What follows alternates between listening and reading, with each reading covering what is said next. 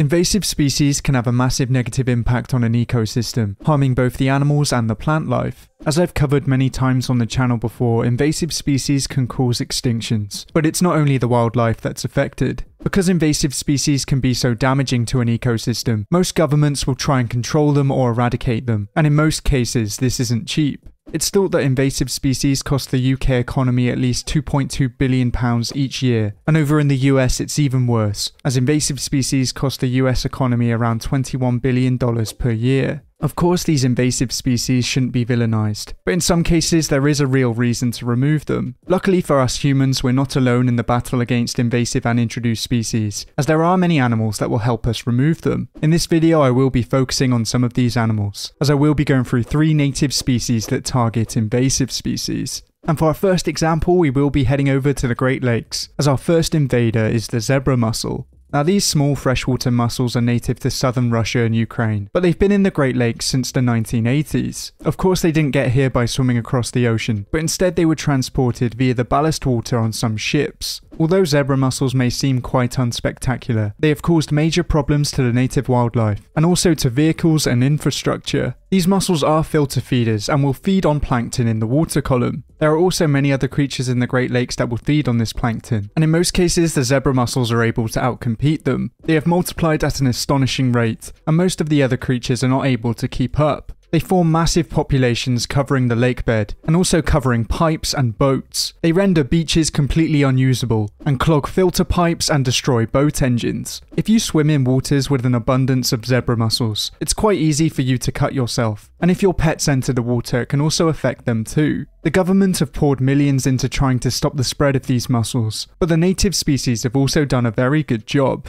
There are plenty of fish and birds that will target these mussels, such as the freshwater drum, the lake sturgeon, the channel catfish, and of course a few species of diving ducks. I have chosen one of these ducks to focus on, simply because it seems to be the best at its job. As well as this, it is a very pretty species, and it is the long-tailed duck. Now this bird is normally found along the northern coastlines of the Atlantic and Pacific Oceans, and even though it is the only member of its genus, it is similar in looks and behaviour to some other diving ducks that can be found in the Great Lakes. This duck does exhibit some sexual dimorphism, with the males having their famous long tails, and also a more striking coloration. The long-tailed duck is an impressive diver, and in most cases when it does dive it will feed on small fish, crustaceans, and most importantly mollusks. Although they usually feed close to the surface, they are capable of diving at depths of around 60 meters. One of the reasons they're able to do this is because they use their wings to dive, and most other diving ducks are not known to do this. These ducks are not found in the Great Lakes year-round, but when they do visit the Great Lakes they make the most of it. They are known to gorge themselves on zebra mussels, and in some cases will swallow them completely whole. This is definitely a win-win situation, as the ducks get a good meal, and the zebra mussel population is brought down slightly. Of course these ducks don't have a massive effect on the zebra mussel numbers, but along with other animals they are making a dent, and they really are benefiting the health of the Great Lakes. But for our next invasive species problem we will be heading over to Australia, as our next invasive species is the cane toad. Now as I've been over countless times on the channel before, the cane toad is one of the most famous examples of an invasive species, simply because it's caused so many problems, and has also proven to be very hard to get rid of. The cane toad is obviously not native to Australia, but was instead introduced in 1935.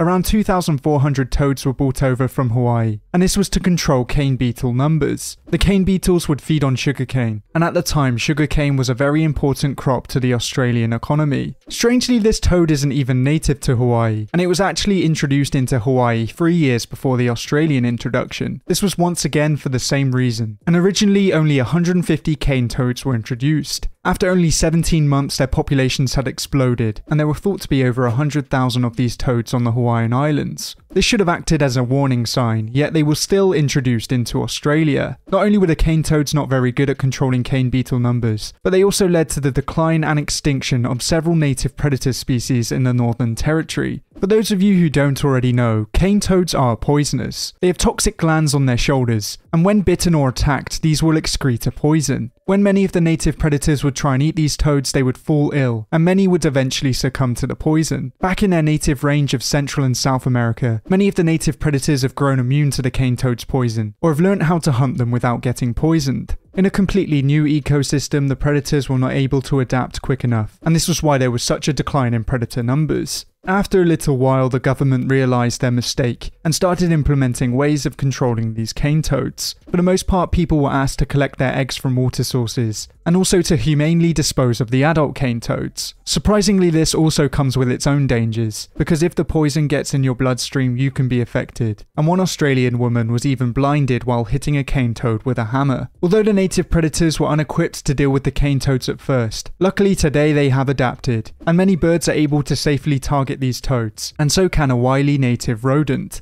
The Rakali or Australian water rat is a relatively large rodent, and is most at home in Australia's fresh waters. They have a taste for mussels, frogs and fish, but the native yabbies make up the majority of their diet. To help them swim through the water, these rodents have webbed feet, and they prefer areas with lots of vegetation, and areas where they can easily get in and out of the water. The Rakali has a complex relationship with invasive species, because they are targeted by some invaders such as foxes and cats. Despite this, in recent years they have been able to get their own back, because they've learned how to tackle the famous cane toads. At first, many of these rodents may have fallen victim to the cane toad's poison, but eventually they learned how to eat them. When they hunt cane toads, they often turn them on their back, and eat parts of them that aren't toxic. Because their toxic glands are on their shoulders, it's a good idea to avoid eating the top half of these toads, as there's no chance of getting poisoned. This means that finally the Australian native creatures are able to fight back, and hopefully because of the other native species and the Rakali, the cane toad numbers will continue to decrease in Australia.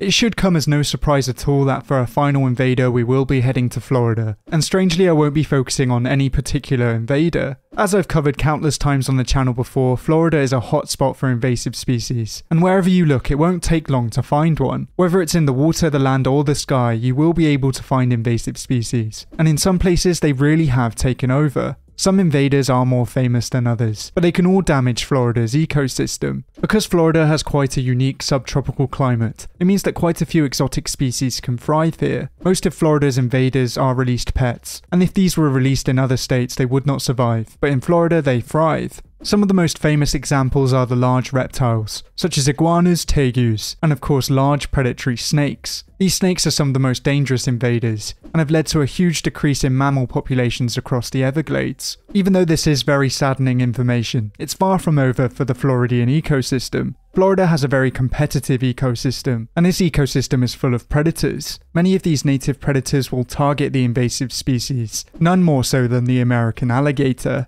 The American alligator really is one of the top dogs in Florida, and very few creatures will mess with an adult. Alligators are more than happy to target invaders, whether they be armoured catfish or large reptile invaders. Famously, the large snakes have proven to be quite difficult targets, as in some cases the snakes will even eat the alligators. This really is quite an impressive battle between two large reptiles, and if you were to witness it, I doubt you'd forget it. Even though the Floridian ecosystem is far from healthy, you'd have to imagine it would be a lot worse without the American alligator.